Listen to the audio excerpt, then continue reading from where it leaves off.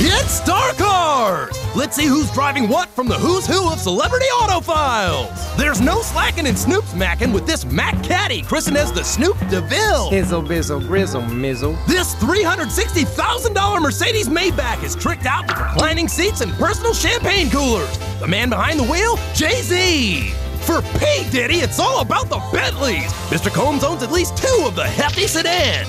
Britney Spears can be found driving other motors crazy in her Mercedes G55. Not to be outdone, Queen Bee Lil' Kim has one as well, only it's completely customized. Wyclef Jean purchased a $100,000 Spider-Man chopper. Also snared in his auto web is a Bentley, a Cadillac Eldorado, and a $1.8 million F1 McLaren. Missy Elliott owns 3 Mercedes, a Cadillac SUV, a Jaguar, Lamborghinis, Ferraris, a purple Mustang pimped out by Funkmaster Flex, and a Rolls-Royce Phantom for her mom to drive to church in.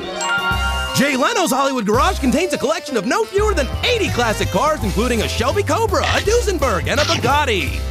Flying high is superstar Tom Cruise. Among his fleet of airplanes is a Gulfstream estimated at $30 million. Both John Travolta and Arnold Schwarzenegger own the Gulfstream as well. Fly or die. And that's the Hollywood way to get from B to Izzy. That's gangsta.